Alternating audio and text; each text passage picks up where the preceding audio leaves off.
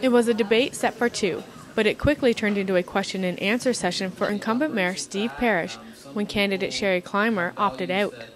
Ms. Clymer has asked that I share a brief statement with you on her behalf, and I'm going to do that now.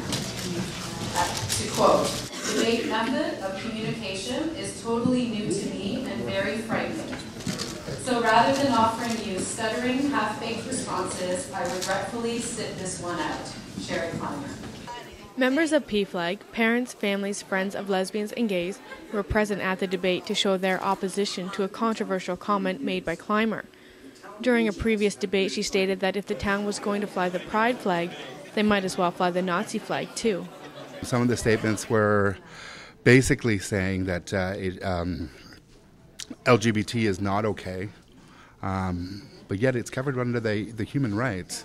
So we want to say, hey, this is our town too. We do belong. Parish went on to answer questions about diversity, creating more jobs, taxes, and infrastructure. In Ajax, Mandi Hargrave reporting.